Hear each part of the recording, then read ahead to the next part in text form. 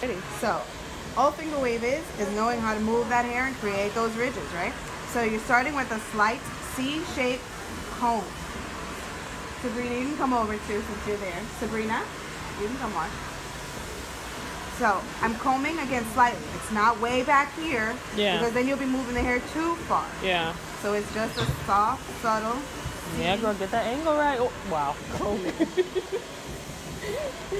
You're using the wider teeth of the comb because you're moving the hair around. And this one is not going to move the hair the same, sorry. So, and you're really only using the first like inch and a half maybe of the comb.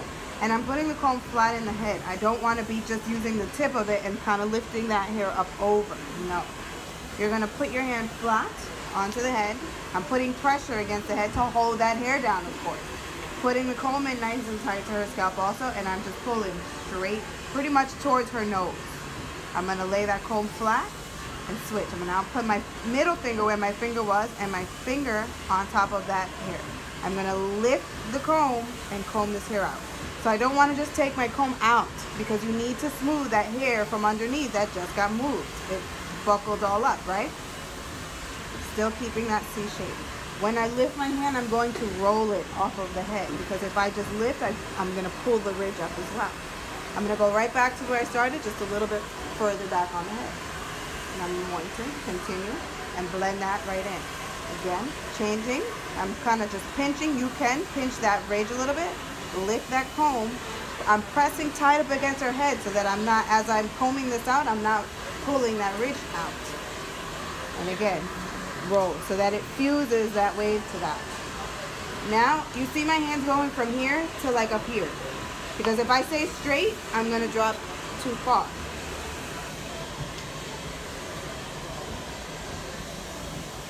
Here.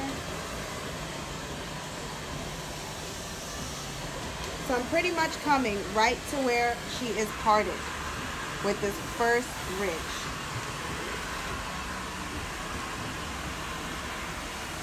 So I'm going to stop right there. And then I'm going to start on the other side. Of course you can start up here even, if you want it all the way up from the part line.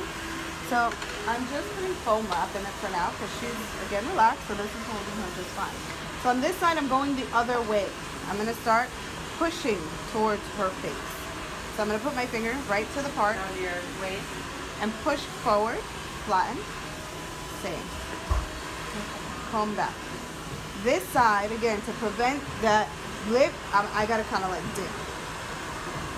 And I'm going to push. Pull up. That separated the hair too much. You don't want a hard part when you're moving the hair. I don't get no, sorry for I don't put no perm right here at the tip. No, just that regrowth. Okay.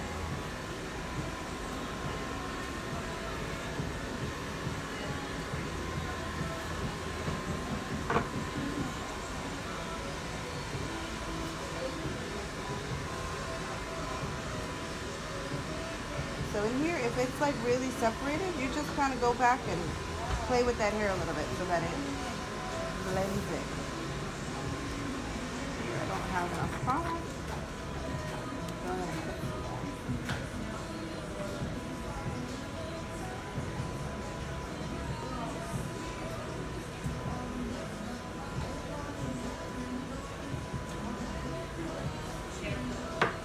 So now you see that this will fall in with this first ridge that we created. This is going to complete that first wave.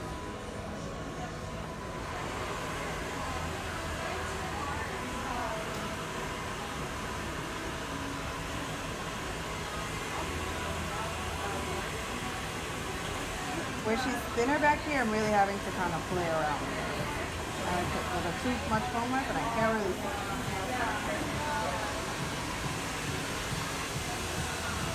You're all right.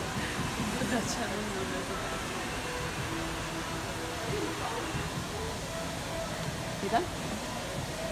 Set a timer for 45 minutes. Got it from here? Yeah. No. Just go to the Okay, I'm going away now. Bye. We didn't put drops in it. If we put the drops in it, yes. So just leave it like that. No pack. So there's your first wave of it. So now you always start on the open end. So now I'm going to start on this side. Now I'm rolling it out. You can also use two combs. There's some people that will just use the one comb to hold the hair down and use the other one. And just, those will give you smaller waves.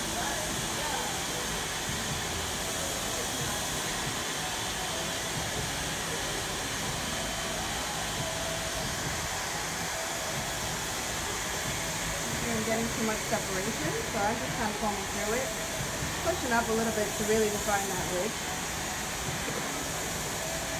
When you're moving, if you have to move her, of course, be very careful. Like, you're not going to throw her in the air, she's going to go flying, and then you're going to mess all your wave up.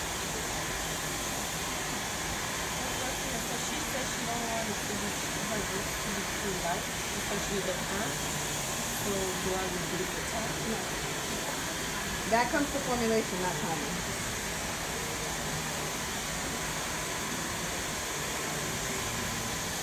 And just either finish it here like this, or I could do it into a pin curl.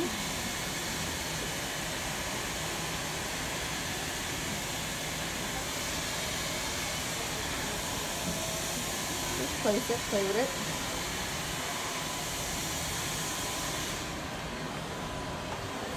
And then, okay, this I would push. It's going to be different on a human being, of course, because they have real ears that you can get around or have the client hold it down. But then you're still going to, well, here I'd have to start right here again. Kind of coming back with it. Okay? That's it. I got to go deal with a client. See you, client.